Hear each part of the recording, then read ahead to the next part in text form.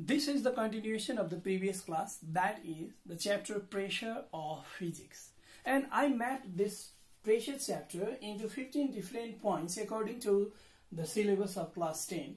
And we are now starting with point number 12 because till 11 I taught in previous class. Now we are discussing about 12 and 13, that is syringe and air pump. Now let's start with syringe. What is syringe? Syringe is a device which is based on the principle that the fluid flows from a region of high pressure to the region of low pressure and is used in medical purpose. This may be the definition of syringe or introduction of syringe. But what is the meaning of this fluid flows from a region of high pressure to low pressure? If pressure is high at certain place in air and nearby it if pressure is low at another place, then air blows from high pressure region to low pressure region. The same is with water also and other liquid also. If there is variation of pressure nearby each other or two places and they are close to each other, then if we create variation of pressure, then the fluid, that is liquid or gas, flows from the high pressure region to low pressure region. Now I want to show you a diagram of syringe. If you are told to draw a diagram of syringe, you can draw this diagram this way. Simple representation of the diagram of syringe. Look at this, it has got three parts. One is hollow needle, which is at the tip. Another is a storage cylinder, which is also called barrel. And another is piston, which moves forward and backward, being very close to the inner wall of a storage cylinder. It means if there is something inside it, whether it is air or it is liquid, it can push that air or liquid in front side because it is in very close contact with the inner wall. This may be the simple representation of the diagram of syringe. Now, how it works? Actually, syringe utilizes the atmospheric pressure to pull liquid medicine inside it. The mechanism can be explained with the help of this diagram. Look at this diagram. When this piston is pulled backward, then what happens? The region in front of the piston, that is this region of the storage cylinder, becomes big. What it means? Its volume increases. Increase of volume decreases the pressure inside it, and pressure of fluid inside this storage cylinder becomes very less than the atmospheric pressure acting on the surface of liquid medicine. And because of this high atmospheric pressure acting on the surface of the liquid medicine enters into this space which has low atmospheric pressure or very less pressure. This way, liquid flows from high pressure region to low pressure region. In this principle, this liquid medicine is filled into the syringe.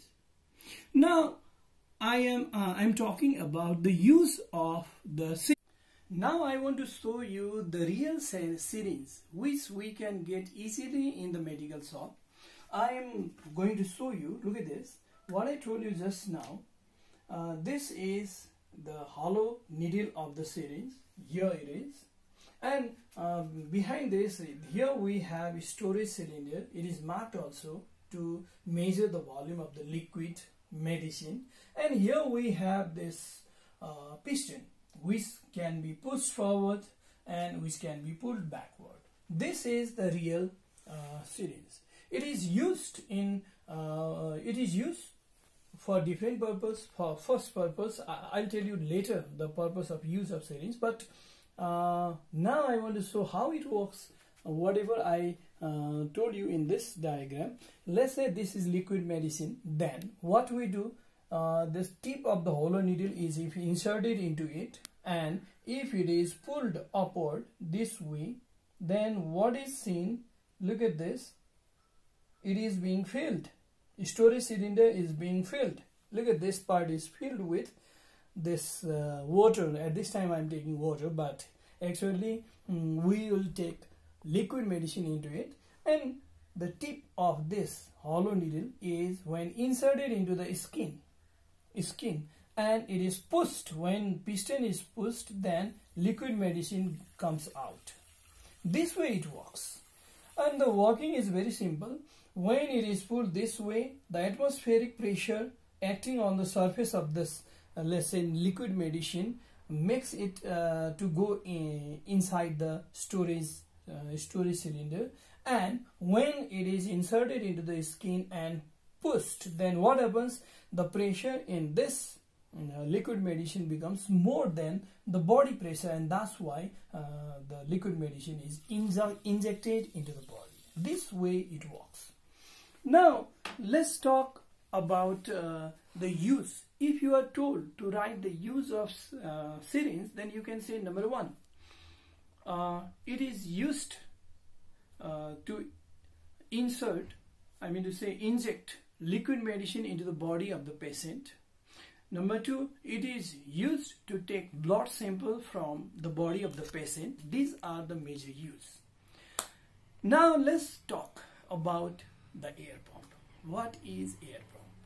Air pump is a device which is based on the principle that the air blows from a region of high pressure to a region of low pressure, and it is used to fill up the air into different balls, air bags, and into the tire of bicycle.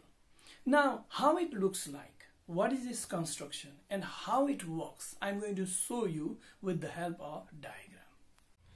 Okay, if you are told to draw a neat diagram of air pump, you can draw this type of diagram, the first one, because second one I made this for explanation. One of them you can make, and you can label like this.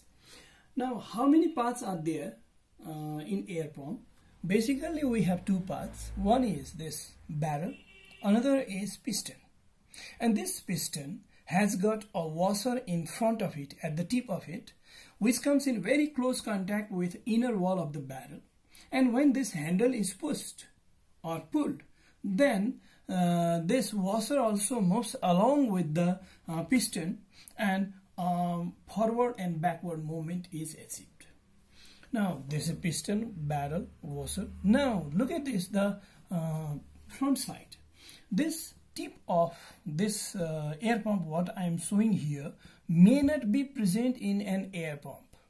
It may be present in the ball where we are going to fill the air, or it may be present in the bicycle's tube where we are going to fill the air into that. Only this part may be present, just like in bicycles the air pump. This handle moves up and down very easily because this part is missing, and this is in tube of the bicycle. Okay, whatever it is, we can make here also to explain very properly. Now this tip part, I mean to say the front side, has got one metal ball, and it is designed in such a way that it is hollow metal ball, very light. When it moves backward, it can close this inlet of air into the barrel, but when it is pushed forward, then it cannot close the outlet of the air from this nozzle, because there is a screen or something, net-like structure in the front side which cannot be covered by this metal ball. All the part cannot be covered by this metal ball. That's why this is the checkpoint where air can not enter into it, but air can move out of it. Now how it works? Whenever we pull the handle of this air pump backward, then what happens? The space of this part, I mean to say barrel, the space of the barrel in front of the washer increases. It means volume increases, that's why air pressure decreases. And since air pressure is less, so air tends to enter into it from the tip and from the back side also. From the tip, when air tries to enter into it, then metal ball is pushed backward. It closes this entrance of air into the barrel. That's why air cannot enter from the front side. But when the when it is pulled backward, the air pressure in this side, I mean to say backside of the washer, is also high. Air pressure at the backside of washer is high. That's why it pushes this washer from its edge and it enters into this barrel, because this is somewhat umbrella like and can be pushed from backside, and that's why air enters into this region which is in front of the washer. Now air is filled.